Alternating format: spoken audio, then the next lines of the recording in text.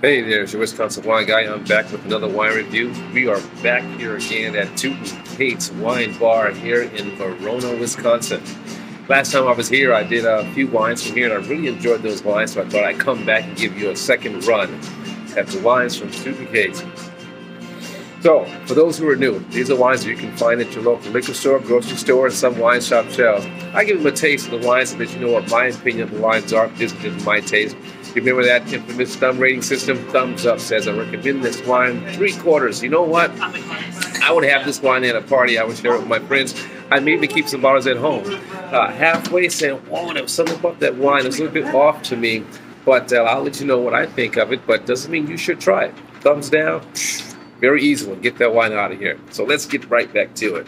So today, we are going to be doing a wine from California. Going to California. The wine is called 50/50 Pinot Noir, California. So 50/50 because it's a combination of two different regions, two different appellations. So Santa Lucia Highlands and Santa Cruz Mountains.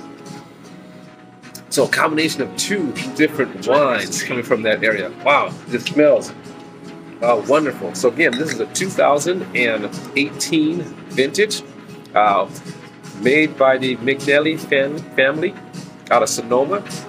Alcohol percentage here, you know, I say this all the time. Oh, there it is. You should put the alcohol percentage in the same spot. So we're coming in at 14.5% alcohol here. Now, what are we saying about that? Is it going to burn? 14.5% is a Pinot Noir. Is it going to be alcohol burn? Is it going to be smooth? Is it going to be fruity? What is it going to be? Take a look at that color. Is that a beautiful color? Wow. I mean, we give it a swirl. So we're talking about very light in color, almost garnet colored, you know, coming from the top, coming down to lower ruby, but very light in color on the nose. Tart cherry, you know, very clean, fresh tasting. And this is 2018. Now, remember the process, 2 steps. First step, always is going to be a rinse. What am I tasting for? Red wine, white wine, doesn't matter. If there's no acidity in the wine, there's no play for me. Wow, that nose is nice. Here we go. First sip.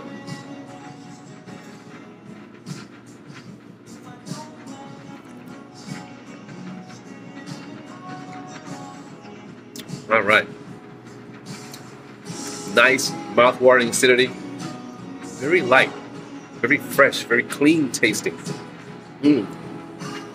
Subtle tannins, you know, more like soft, medium tannins. Probably a good food wine for sure. But definitely, if you like a dry wine, this is very nice, soft fruit. This Pinot Noir will be great any time of year. Wow. Now for the taste. Here we go.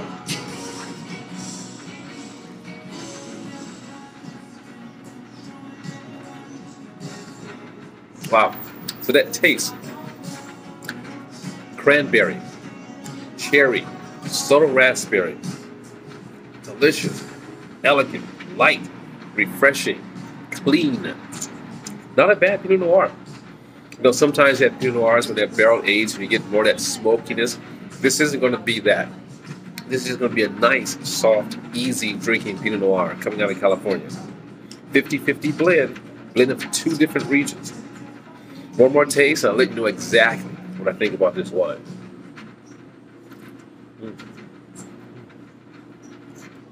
So, your Wisconsin wine guy is going to give the 50/50 Pinot Noir from 2 different appellations. From the McNally family winery, thumbs up.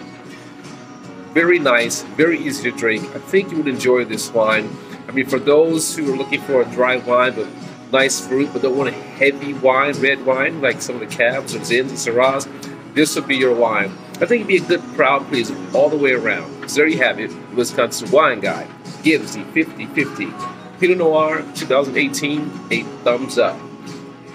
And as always, let your palate be the guide when selecting your wine. And I'll see you next time. Ciao!